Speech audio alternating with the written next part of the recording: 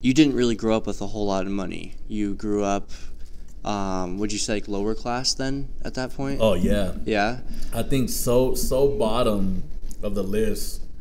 I think at one point, my dad drove up to this other farm.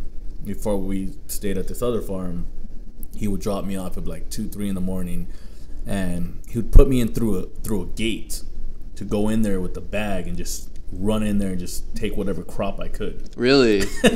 Yeah, so because I was a fast runner, I was a very fast runner, and they had a couple of dogs, so I had to grab whatever I could. As soon as I heard the lights turn on and dogs running, I had to start running. That's awesome. So yeah, so when I say the bottom, I mean the absolutely bottom.